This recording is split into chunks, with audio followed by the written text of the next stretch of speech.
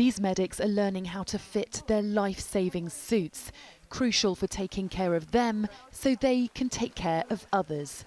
Chris has worked for many years in the ambulance service. He has 2 grandchildren and a third on the way. He'll miss Christmas Day with them, which is also his own birthday, because he'll be in Sierra Leone with people he believes need him more. I would imagine it's going to be just another working day for us out there. I have got some cards and presents that were given to me before I left, so that's how I'll be marking it. I'll probably opening them on my own more or less, but apparently they've all brought candles for me. So, for your birthday? For a birthday cake, yeah. I'm not sure they got enough though.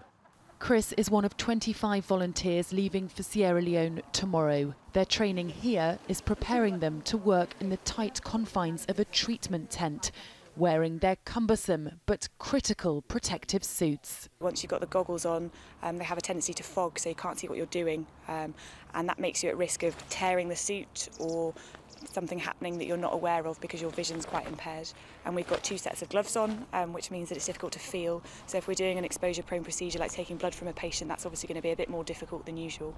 This is where they'll be for the next 6 weeks, caring for very sick and frail victims of this deadly epidemic. Ebola has claimed more than 6,000 lives in West Africa, and preparing these medics for the tough environment is vital. In a matter of hours, these medics will be on their way to West Africa, leaving behind their families to fly into a crisis, knowing their help will save lives. Sally Lockwood, 5 News.